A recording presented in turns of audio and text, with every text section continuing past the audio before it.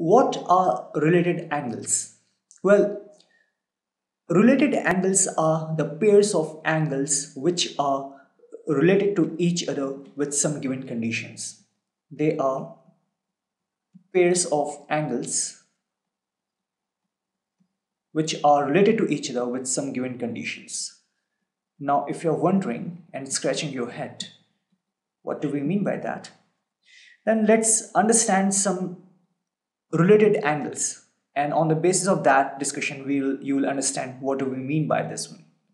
So the first one is complementary angles. Complementary angles are those related angles in which the pair of angles, the sum of the pair of angles is equal to 90 degree. So this is angle ABC and this is angle PQR. If you add angle ABC and angle PQR, that is 45 degree and 45 degree, what you'll get? You'll get 90 degree. So we'll say that these two pair of this one pair of angle, that is ABC and PQR, this pair is actually complementary angles.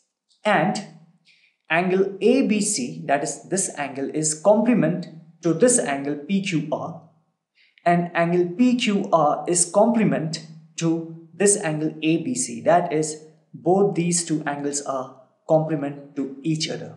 Okay, complementary angles and complement to each other. Same thing is here. Angle ABC and angle PQR, this pair of angles is actually complementary angles. Why? 30 degree plus 30 degree plus 60 degree is equal to what? 90 degree. So these two angles are actually complementary angles.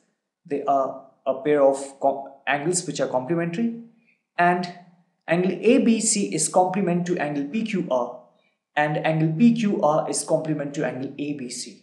That is, both these two angles are complement to each other. The next type of related angles is supplementary angles. In this case, the sum should be 90 degree in order to be complementary angles. In this case, the sum of angles should be 180 degree. If a pair of angles is in a way that their sum is equal to 180 degree, then those two angles are actually supplementary angles. Okay, and those two angles are supplementary to each other. Like in this case, it was the complement to each other. In this case, two angles are supplement to each other. Now, angle ABC is 120 degree and angle PQR is actually 60 degree. If we add these two angles, then will get 180 degree. That is supplementary angles.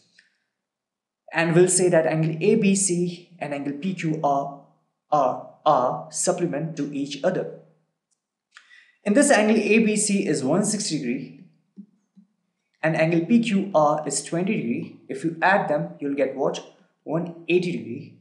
Therefore, this pair of angles is also supplementary, and angle ABC and angle PQR are complement to each other.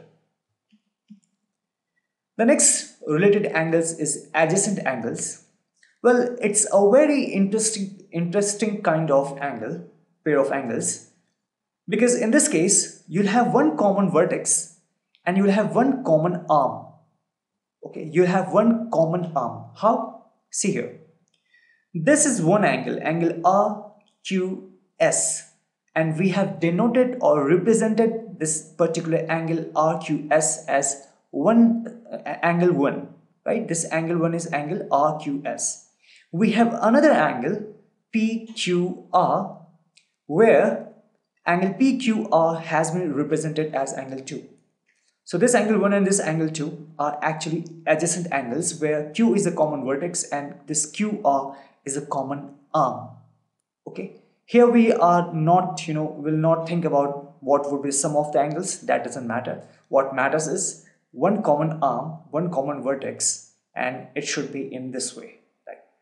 Same thing here, like here you can see that angle ABC is angle 2. We have represented it using angle 2, and angle CBD is actually angle 1.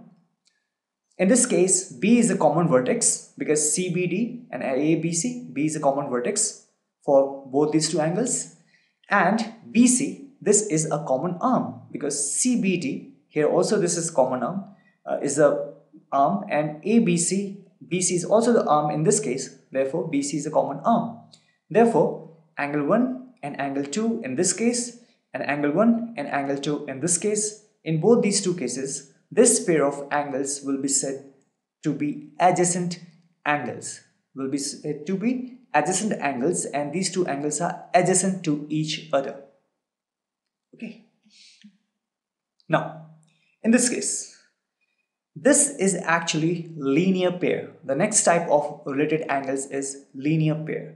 Now, this linear pair is actually a kind of adjacent angles. Is a kind of adjacent angles where, like in this case,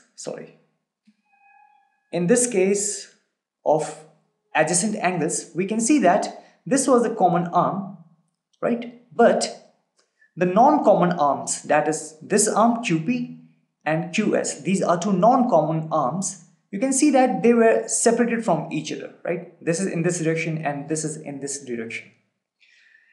It's a special case in this case, that is in linear pair. The non-common arms are actually opposite. They are forming opposite rays. From the same vertex, common vertex B, this is going in this direction, and exactly in opposite direction is actually this non-common arm. BC is the common arm. This is a special kind of adjacent angles where one non-common arm is actually exactly opposite ray to the another one, right? In this case, the non-common arms were not exactly in the opposite direction, but in this case, it is in the opposite direction, right? So, in this case, BC is a common arm, and in this one, QR is the common arm, where QP and QS are non-common arms, and they are in exactly opposite direction. Okay. Now, if we represent this angle by angle 1 and this angle by angle 2, this angle by angle 1 and this angle by angle 2, then in the case of linear pair, the most important thing is that angle 1 plus angle 2 in both these two cases should be equal to 180 degree. Should be equal to 180 degree. Now you will say that, hey, that means that it will be supplementary to each other, right? They would be supplement to each other. Exactly. In linear pair is a special kind of adjacent angles where two non-common arms are actually running exactly opposite to each other in the direction, and when you add these two angles, then the sum of the angles should be equal to 180 degree. It means that they are supplement to each other, right? They are supplement to each other. Therefore, linear pair will contain adjacent angle also, and supplementary angles also, right? Okay. The last kind of related angles, or the type of related angles, is vertically opposite angles. In this case, what's important is there should be two lines, line L and line M. They should intersect each other at one common point. Let's denote it with some vertex O. Okay, let this be a vertex O.